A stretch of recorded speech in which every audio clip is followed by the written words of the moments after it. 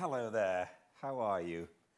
Patty43, you were first on today. I think I've seen you before. Thank you for joining me. Thank you, everyone, for joining me. My name is Gildart, and we have been reading Fireside Readings during the coronavirus lockdown. We've read many wonderful books all the way through, unabridged readings, every day just a little bit, and we've read, I think, 6 books together, and we're on our 7th. I'm thoroughly enjoying doing it, and I thank you all for joining me. If you miss any chapters, you can go to the YouTube channel on Fireside Reading is the name of the channel, and everything gets uploaded there. And please take a listen, a watch, a read to whatever you miss. We are currently reading the book by John Buchan, The 39 Steps.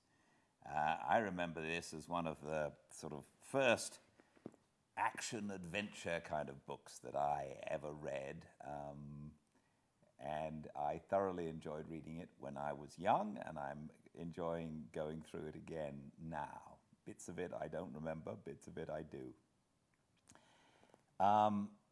We're on chapter 2, and yeah, I think that's enough for now. What happened in chapter 1? We met Richard Hannay, who has returned from South Africa and is rather bored in London, hoping that things are going to happen that are slightly more exciting. And then, guess what? Something very exciting. An American man shows up at his door, has been watching him, lives nearby, and tells him this tale about intrigue, about a cabal of men and who are trying to bring down other countries, and specifically are going to try to bring down the ruler of Greece. Tells them this story, and then a couple of days later, Hannay returns to his apartment where the American is living, hiding really, and the American is dead. That's what we just got to. So, welcome to a fireside reading of The 39 Steps by John Buchan. Chapter 2. The milkman sets out on his travels.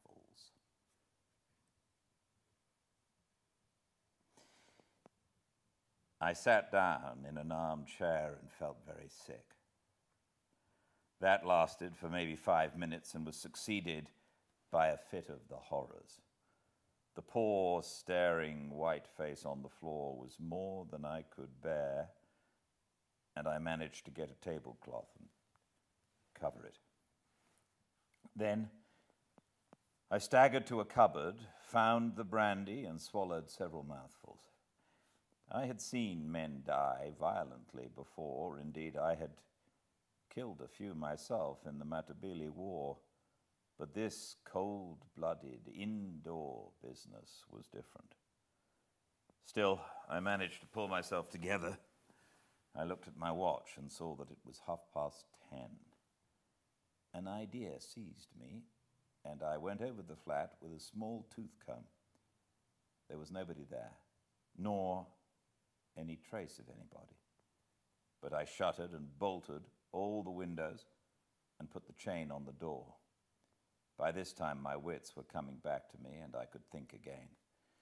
It took me about an hour to figure the thing out, and I did not hurry, for unless the murderer came back, I had till about 6 o'clock in the morning for my cogitations.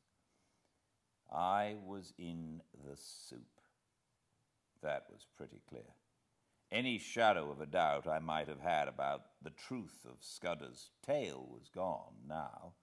The proof of it was lying under the tablecloth. The men who knew that he knew what he knew had found him and had taken the best way to make certain of his silence. Yes, but he had been in my rooms for 4 days, and his enemies must have reckoned that he had confided in me. So I would be the next to go. It might be that very night, or next day, or the day after, but my number was up all right. Then suddenly I thought of another possibility. Supposing I went out now and called in the police, or went to bed and let Paddock find the body and called them in the morning, what kind of a story was I to tell about Scudder? I had lied to Paddock about him, and the whole thing looked desperately fishy. If I made a clean breast of it and told the police everything he had told me, they would simply laugh at me. The odds were 1,000 to 1 that I would be charged with the murder, and the circumstantial evidence was strong enough to hang me. Few people knew me in England. I had no real pal who could come forward and swear to my character. Perhaps that was what those secret enemies were playing for. They were clever enough for anything, and an English prison was as good a way of getting rid of me till after June the 15th as a knife in my chest. Besides, if I told the whole story and by any miracle was believed, I would be playing their game. Carolides would stay at home, which was what they wanted. Somehow or other, the sight of Scudder's dead face had made me a passionate believer in his scheme. He was gone, but he had taken me into his confidence, and I was pretty well bound to carry on his work.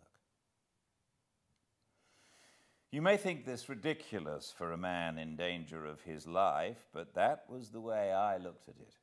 I am an ordinary sort of fellow, not braver than other people, but I hate to see a good man downed, and that long knife would not be the end of Scudder if I could play the game in his place. It took me an hour or so to think this out, and by that time I had come to a decision. I must vanish somehow, and keep vanished till the end of the second week in June. Then I must somehow find a way to get in touch with the government people and tell them what Scudder had told me. I wish to heaven he had told me more, and that I had listened more carefully to the little he had told me. I knew nothing but the barest facts. There was a big risk that even if I weathered the other dangers, I would not be believed in the end. I must take my chance of that and hope that something might happen which would confirm my tale in the eyes of the government. My first job was to keep going for the next 3 weeks. It was now the 24th day of May, and that meant 20 days of hiding before I could venture to approach the powers that be. I reckoned that 2 sets of people would be looking for me: Scudder's enemies, to put me out of existence, and the police, who would want me for Scudder's murder. It was going to be a giddy hunt, and it was queer how the prospect comforted me. I had been slack so long that almost any chance of activity was welcome. When I had to sit alone with that corpse and wait on fortune, I was no better than a crushed worm, but if my neck's safety was to hang on my own wits, I was prepared to be cheerful about it. My next thought was whether Scudder had any papers about him to give me a better clue to the business. I drew back the tablecloth and searched his pockets, for I had no longer any shrinking from the body. The face was wonderfully calm for a man who had been struck down in a moment. There was nothing in the breast pocket, and only a few loose coins and a cigar holder in the waistcoat. The trousers held a little penknife and some silver, and the side pocket of his jacket contained an old crocodile-skin cigar case. There was no sign of the little black book in which I had seen him making notes. That had no doubt been taken by his murderer. But as I looked up from my task, I saw that some drawers had been pulled out in the writing table. Scudder would never have left them in that state, for he was the tidiest of mortals. Someone must have been searching for something, perhaps for the pocketbook. I went round the flat and found that everything had been ransacked. The inside of books, drawers, cupboards, boxes, even the pockets of the clothes in my wardrobe, and the sideboard in the dining room. There was no trace of the book. Most likely the enemy had found it, but they had not found it on Scudder's body. Then I got out an atlas and looked at a big map of the British Isles. My notion was to get off to some wild district where my veldcraft would be of some use to me, for I would be like a trapped rat in a city. I considered that Scotland would be best, for my people were Scotch, and I could pass anywhere as an ordinary Scotsman. I had half an idea at first to be a German tourist, for my father had had German partners, and I had been brought up to speak the tongue pretty fluently, not to mention having put in 3 years prospecting for copper in German Damaraland. But I calculated that it would be less conspicuous to be a Scot, and less in a line with what the police might know of my past. I fixed on Galloway as the best place to go. It was the nearest wild part of Scotland, so far as I could figure it out, and from the look of the map was not over thick with population. A search in Bradshaw informed me that a train left St Pancras at 7:10, which would land me at any Galloway station in the late afternoon. That was well enough, but a more important matter was how I was to make my way to St Pancras, for I was pretty certain that Scudder's friends would be watching outside. This puzzled me for a bit, and then I had an inspiration, on which I went to bed and slept for 2 troubled hours. I got up at 4 and opened my bedroom shutters. The faint light of a fine summer morning was flooding the skies, and the sparrows had begun to chatter. I had a great revulsion of feeling and felt a God-forgotten fool. My inclination was to let things slide and trust to the British police taking a reasonable view of my case. But as I reviewed the situation, I could find no arguments to bring against my decision of the previous night, so with a wry mouth I resolved to go on with my plan. I was not feeling in any particular funk, only disinclined to go looking for trouble, if you understand me. I hunted out a well-used tweed suit, a pair of strong nailed boots, and a flannel shirt with a collar. Into my pockets I stuffed a spare shirt, a cloth cap, some handkerchiefs, and a toothbrush. I had drawn a good sum in gold from the bank 2 days before in case Scudder should want money, and I took £50 of it in sovereigns in a belt which I had brought back from Rhodesia. That was about all I wanted. Then I had a bath and cut my moustache, which was long and drooping, into a short, stubbly fringe. Now came the next step. Paddock used to arrive punctually at 7:30 and let himself in with a latchkey, but about 20 minutes to 7, as I knew from bitter experience, the milkman turned up with a great clatter of cans and deposited my share outside my door. I had seen that milkman sometimes when I had gone out for an early ride. He was a young man about my own height with an ill-nourished moustache, and he wore a white overall. On him, I staked all my chances. I went into the darkened smoking room where the rays of morning light were beginning to creep through the shutters. There I breakfasted off a whiskey and soda and some biscuits from the cupboard. By this time it was getting on for 6 o'clock. I put a pipe in my pocket and filled my pouch from the tobacco jar on the table by the fireplace. As I poked into the tobacco, my fingers touched something hard, and I drew out Scudder's little black pocketbook. That seemed to me a good omen. I lifted the cloth from the body and was amazed at the peace and dignity of the dead face. "Goodbye, old chap," I said.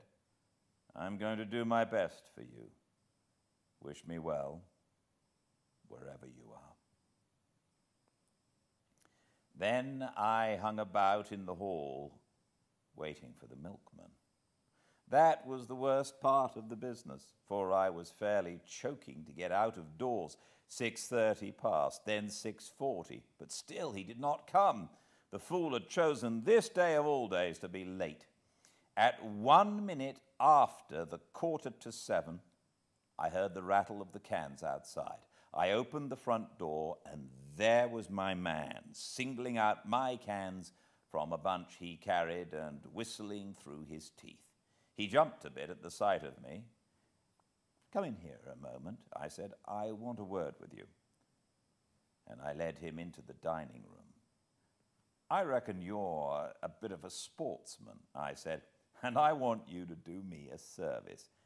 Lend me your cap and overalls for 10 minutes, and here's a sovereign for you." His eyes opened at the sight of the gold, and he grinned broadly. "What's the game?" he asked. "A bet," I said. "I haven't time to explain, but to win it, I've got to be a milkman for the next 10 minutes. All you've got to do is to stay here till I come back. You'll be a bit late, but nobody will complain, and you'll have that quid for yourself." "Right-o," he said cheerily. "I ain't the man to spoil a bit of sport. Here's the rig, governor." I stuck on his flat blue hat and his white overall, picked up the cans, banged my door, and went whistling downstairs. The porter at the foot told me to shut my jaw, which sounded as if my makeup was adequate. At first, I thought there was nobody in the street. Then I caught sight of a policeman 100 yards down and a loafer shuffling past on the other side. Some impulse made me raise my eyes to the house opposite, and there, at a first-floor window, was a face. As the loafer passed, he looked up, and I fancied a signal was exchanged. I crossed the street, whistling gaily and imitating the jaunty swing of the milkman. Then I took the first side street and went up a left-hand turning which led past a bit of vacant ground. There was no one in the little street, so I dropped the milk cans inside the hoarding and sent the cap and overall after them. I had only just put on my cloth cap when a postman came round the corner. I gave him good morning, and he answered me unsuspiciously. At the moment, the clock of a neighboring church struck the hour of 7. There was not a second to spare. As soon as I got to Euston Road, I took to my heels and ran. The clock at Euston Station showed 5 minutes past the hour. At St. Pancras, I had no time to take a ticket, let alone that I had not settled upon my destination. A porter told me the platform, and as I entered it, I saw the train already in motion. 2 station officials blocked the way, but I dodged them and clambered into the last carriage. 3 minutes later, as we were roaring through the northern tunnels, an irate guard interviewed me.